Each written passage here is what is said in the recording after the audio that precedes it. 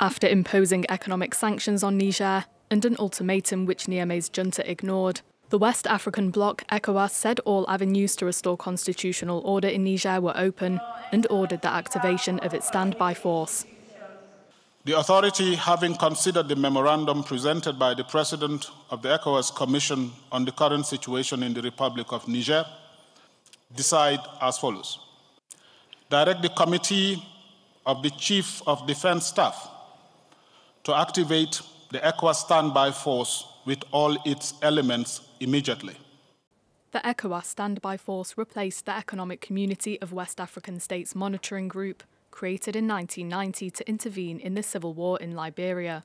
Soldiers from these forces have already been deployed several times to control conflict in Liberia, Sierra Leone, Guinea-Bissau, and the Gambia. According to security analysts, a regional force could take weeks to assemble, buying time for negotiations, since the use of force would be a last resort.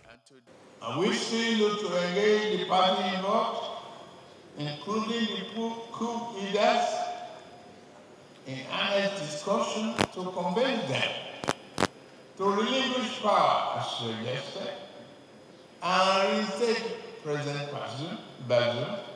Concern has been growing over the health of Niger's ousted president, Mohamed Bazoum, and that of his family, who have been detained in the presidential palace since the coup on July 26th.